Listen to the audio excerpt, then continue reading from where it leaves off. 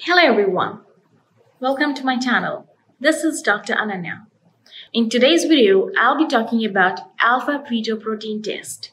Before beginning my video, I would like you to subscribe to my channel if you haven't, so that I can share all the valuable and useful information with you. So now, let us know what is Alpha Fetoprotein Test. Before that, let us see what is Alpha Fetoprotein or AFP. AFP is a protein that is produced by liver in a developing fetus. During the development, some part of protein is transferred from placenta to the mother's blood. An AFP test measures the level of AFP in the second trimester. Too much or too little AFP in mother's blood may be a sign of birth defect, which may include neural tube defects and Down syndrome. Neural tube defect is a serious defect that causes underdevelopment or abnormal development of baby's brain or spine. Down syndrome is a genetic disorder that causes developmental delays. High AFP or low AFP may also be a sign of multiple or twins. Now, what is AFP test used for? AFP test is used to detect if there are any birth defects, including neural tube defect. Why you may need an AFP test? You must be getting an AFP test between 15th week and 20th week. Now, this test is highly recommended to you if you have a family history of genetic disorders, if you are older than 35 years, and if you are diabetic. But remember, diabetes does not include gestational diabetes. It means you are diabetic before conceiving. What happens during an AFP test? During an AFP test, a small sample of blood will be taken from the vein of your arm.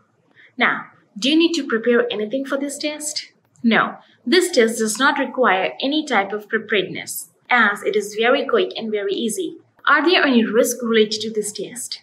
As I told you, this test is very easy and very quick. You just need to provide a small sample of your blood. So this test is free from all type of risks. Sometimes, instead of AFP, or if doctor notices there is something abnormal, your doctor might also ask you for amniocentesis. Amniocentesis provides more accurate diagnosis of Down syndrome and other birth defects.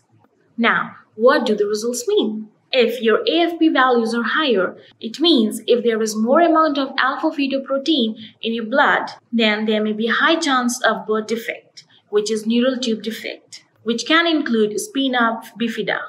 Spina bifida is a condition in which bones around the spine do not close.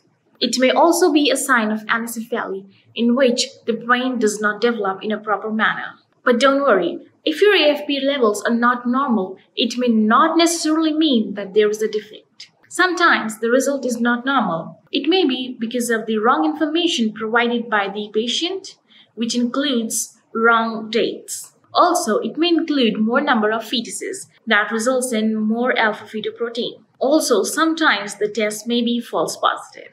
Having result false positive may mean that although your test is showing abnormal values, but still the fetus or the baby is healthy.